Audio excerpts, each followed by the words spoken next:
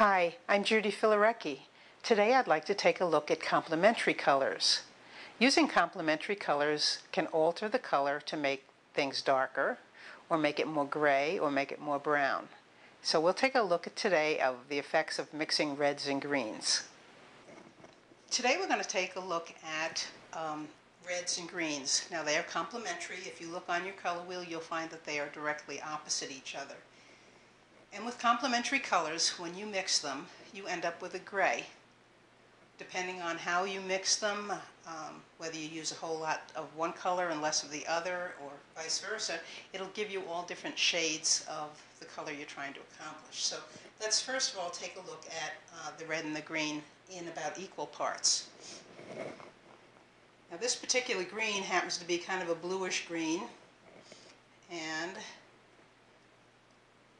I don't particularly like the bluish green, so if I add some red to it, it will tone it down. Now, maybe I've put a little too much red in it, so let's add a little more green. And this is great, like when you're doing foliage and you want to have a dark underpainting and then bring the lighter colors forward.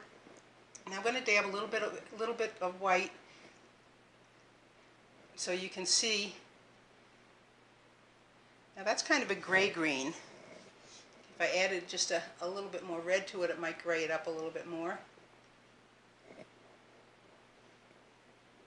Okay, but that's definitely gray.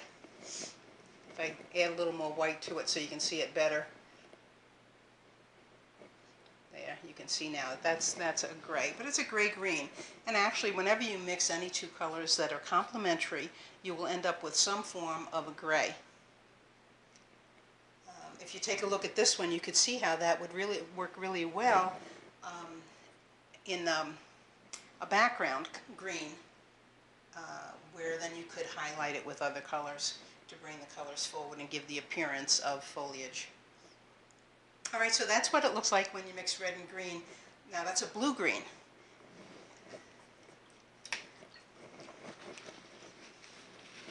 Now when I'm doing landscapes, I like to use a sap green.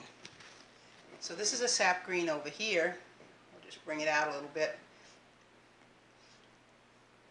A little more yellow in it. Can you see the difference from the blue-green to the yellow-green?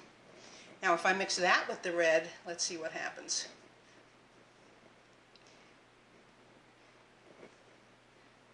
Now it's giving me a little bit more of a brownish gray. Okay. But that again, you want to use that effect for when you're doing landscapes to create the different shades of green that you want from the back to the forward. I'm going to add a little bit of white to that so you can see the difference in the gray. All right, now that didn't come out quite gray. It's very, very green still. So let's add a little bit more red to it. Huh, too much. But that's okay. We'll just add some more. Now you know what the problem is? These are not directly across from each other on the color wheel, because this has a lot of yellow in it, so it doesn't gray it up as much. Kind of almost gives it a little more of a brown tinge.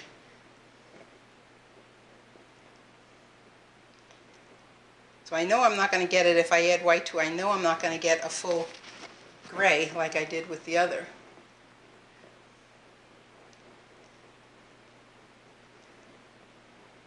Getting kind of a grayed down yellow. All right, see the difference?